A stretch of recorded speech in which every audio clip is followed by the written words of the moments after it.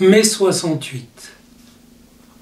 J'ai vu l'autre jour une expo d'affiches qui se faisait aux Beaux-Arts en mai 68 et ça m'a rappelé l'événement qu'on va bientôt commémorer 50 ans. C'est un peu fou, un demi-siècle. Et moi j'y étais. J'étais jeune chercheur en maths à l'Institut Poincaré, à exactement 150 mètres de là où a commencé la première barricade.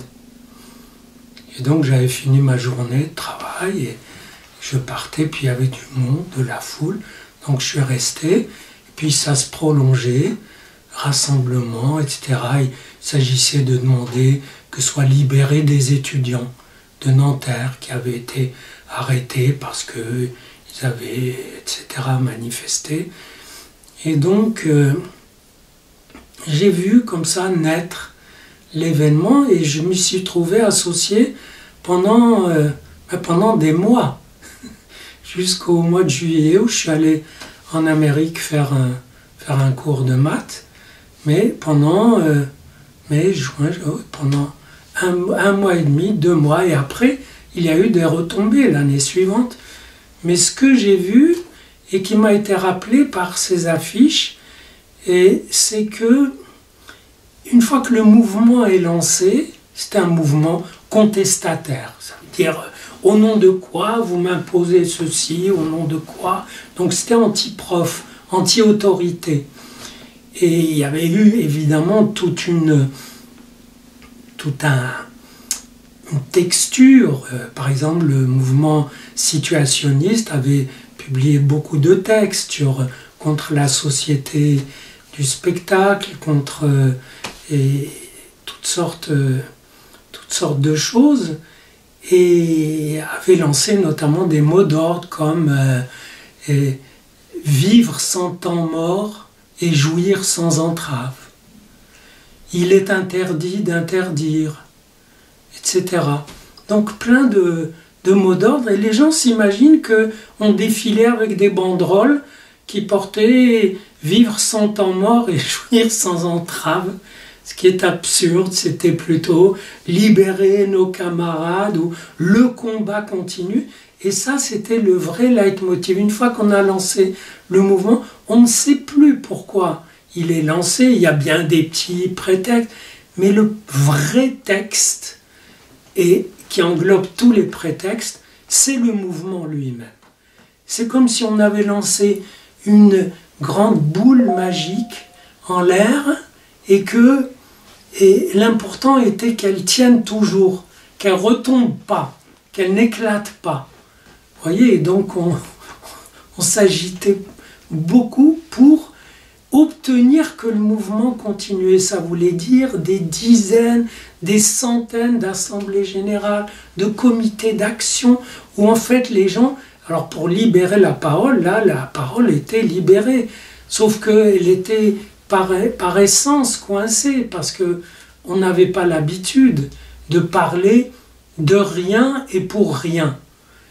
Et bien sûr, on pouvait demander à bas la sélection, sans trop savoir que la sélection allait se repointer après, et que ceux qu'on recevait comme ça aux examens, ben très bien, ils étaient reçus, ils avaient le diplôme, et le diplôme ne valait rien, mais peu importe.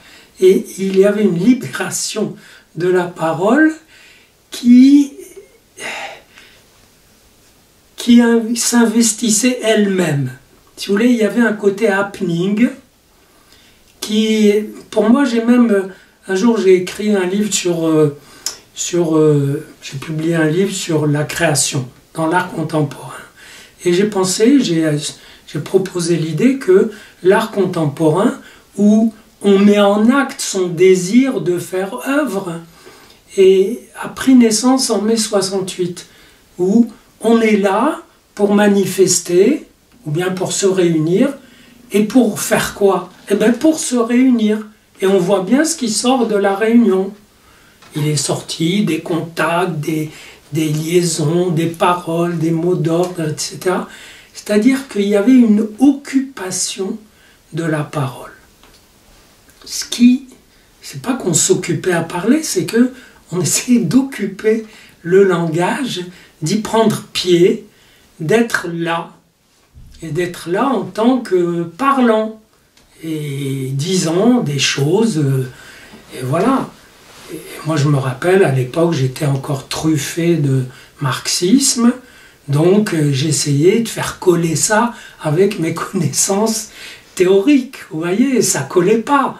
Donc j'étais tiraillé, mais il y avait aussi ma spontanéité qui faisait que moi j'étais, de toutes les manifs, j'étais avec le comité de grève étudiant à la fac des sciences, où j'étais jeune maître de conf, et j'étais aussi au comité de grève des profs. Et j'étais d'accord avec rien. Et c'est une fois un prof en assemblée avait pris la parole, et comme il m'a vu, il me dit « Rassure-toi, Daniel, tu ne seras pas d'accord ». Donc ça voulait dire que l'important c'était de faire quelque chose avec le désaccord, vous voyez. Et en même temps on s'accordait, évidemment. Donc occupation du langage, occupation des lieux. Les gens ne savent pas ce que c'est que occuper les lieux. On travaille dans des lieux. Et quand on travaille dans des lieux, c'est eux qui nous occupent, qu'on a dans la tête. Ils occupent le corps, la pensée, etc. On ne les voit pas, on ne les palpe pas, on ne les sent pas. On ne se sent pas installé dedans. Et là, on y était. Ça veut dire qu'on pouvait dormir dans des couloirs de la fac, dans des bureaux, et pêle-mêle, etc.